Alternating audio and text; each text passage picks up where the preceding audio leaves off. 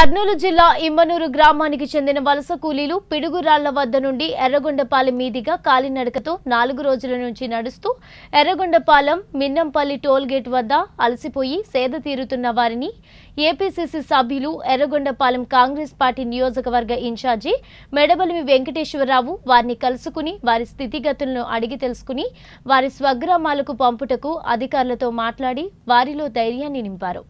అనంతరం వలస కూలీలకు అరటి పండ్లు, మజ్జిగ ప్యాకెట్లు, బిస్కెట్ ప్యాకెట్లు పంపిణీ చేశారు. తదుపరి వారితో మాట్లాడుతూ మీకు ఎలాంటి ఇబ్బంది వచ్చినా మేమున్నామంటూ భరోసా ఇచ్చారు. కాంగ్రెస్ పార్టీ ఎవరికి ఏ అవసరం వచ్చినా అన్ని వేళలా అందుబాటులో ఉంటామని, వలస కూలీలకు ఏ ఇబ్బంది కలగకుండా గమ్యస్థానాలకు చేర్చేందుకు అధికారులతో చర్చించినట్లు ఆయన తెలిపారు. ఈ కార్యక్రమంలో షేక్ మౌలాలి, చప్పిడి శ్రీను, పెద్దబాబు, అలీ అహ్మద్, మెహబూబ్, హబీబుల్లా తదితరులు పాల్గొన్నారు.